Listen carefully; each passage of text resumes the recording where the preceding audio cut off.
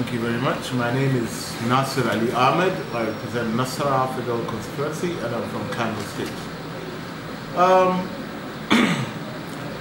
Well, the question you've asked, you know, there's a popular saying and it goes like this: if you fail to plan, you have planned to fail.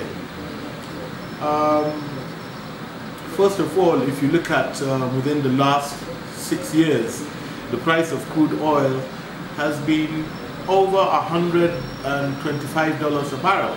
And within that time, if we had planned well, just like other countries like Qatar, Saudi Arabia, United Arab Emirates, if we had planned very well within that time, I don't think we would have had a problem today. Saudi Arabia had saved about $600 billion. Within that time, they were saving for a rainy day. And what did we do? We had no plans. And as you know,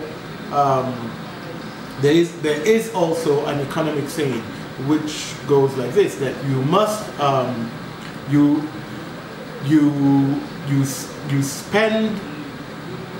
spend after saving.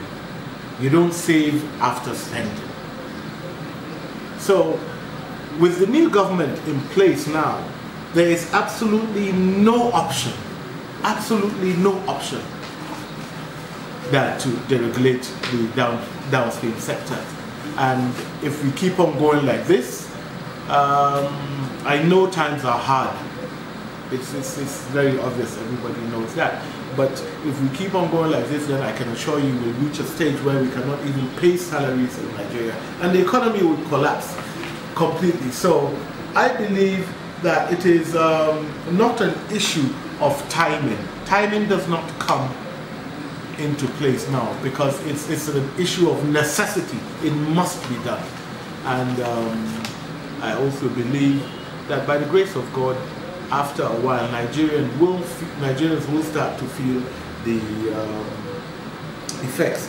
As for the measures that have been taken by the government to cushion these effects, of course, you know, about 8 million or 10 million Nigerians will benefit from the grants that will be given. And then also, apart from that, the government is also opening up avenues in agriculture and solid minerals. Employments too will be generated. There will be new employments. So I believe we will feel the effects of the cushioning effects later on. But for now, I will plead to Nigerians to bear with the government and let them know that this is not something that was that came in because of the mismanagement of this government. It is the previous government that should have planned, and even if it was the previous government that was in this situation, it would have even been worse.